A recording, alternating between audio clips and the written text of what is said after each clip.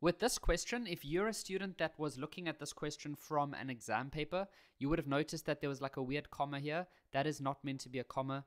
It is not 16 comma 2, it's 16 multiply by this expression over here. This one is a comma because it's 0, 5. So this over here is an exponential equation.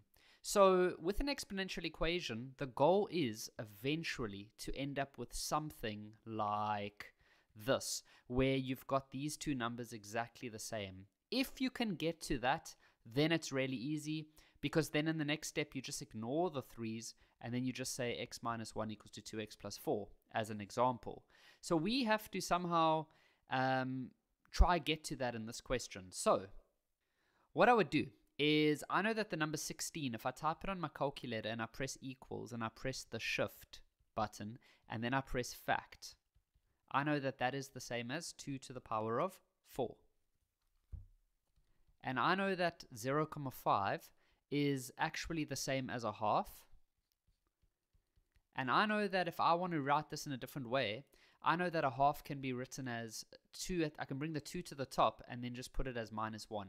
You need to be familiar with the fact that these two are the same. Okay?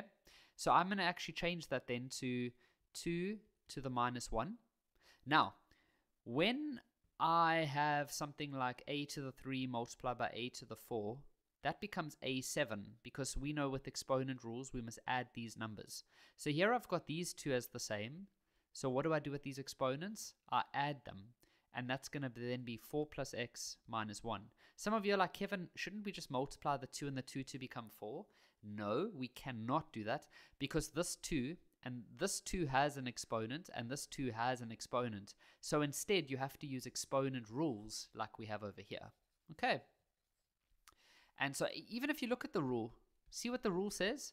If it's a over here and a over here, you keep it as a. So if it's 2 over here and 2 over here, you keep it as 2. You don't multiply them together. And then over here, we know that with exponent rules, we should multiply. So that's going to become negative x, because negative 1 multiplied by x is negative x. And then negative 1 multiplied by negative 4 actually becomes plus 4. Okay, now we are in business, because check, we've got a 2 on both sides, just like I showed over here. So you can ignore those 2's now. And all that we're left with now is 4 plus x minus 1 equals to minus x plus 4. And now it's just a normal equation that you can solve, where you take all the x's to the one side. So I'm going to take the x to the left, and then you take these numbers to the other side.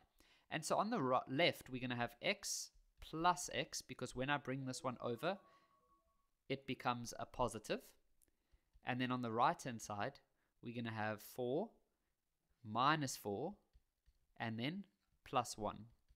And so on the left, we're going to have 2x, and on the right, we end up with 1. Then to get x alone, you divide both sides by 2, and so x is a half.